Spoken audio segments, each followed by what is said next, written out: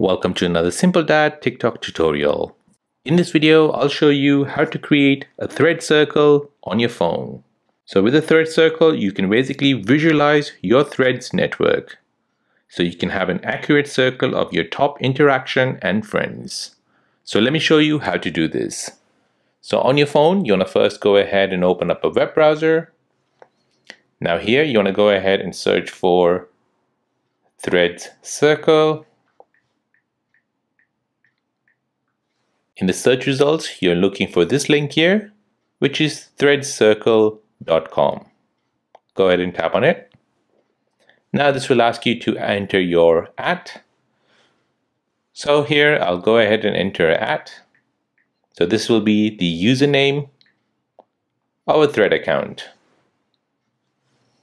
Then I'll tap on generate, and this will now start to create your thread circle image.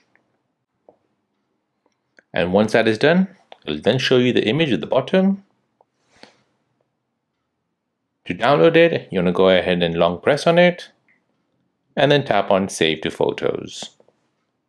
That will then be saved to your phone library. If you scroll down, you can see who is in your inner circle, who is in your middle circle, and who is in your outer circle. So this thread circle basically shows your top interactions and friends who follow you on Thread.